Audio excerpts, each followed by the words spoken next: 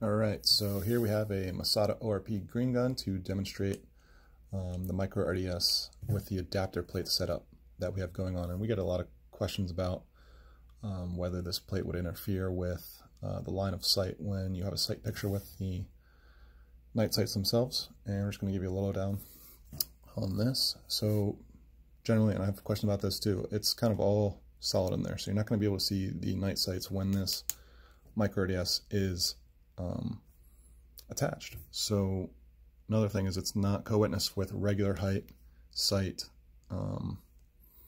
night sights here. So these are kind of like the basic Masada sights we make at Meprolight, and they're not going to be above the MicroRDS here.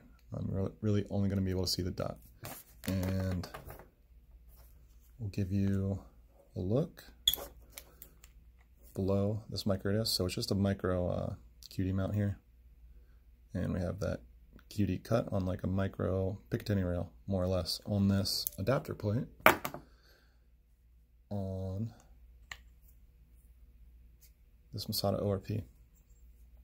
As you can see, it fits right in there.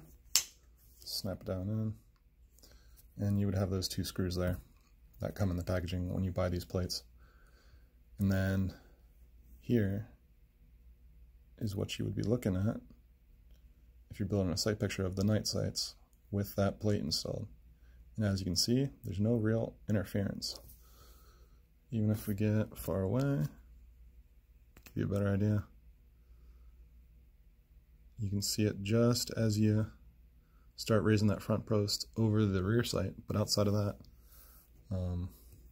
it's not really interfering with that notch at all of the rear sight. So you're not really going to notice it when you're aiming in while that plate's still attached. Outside of that, let me know if you have any questions. I'll be happy to answer.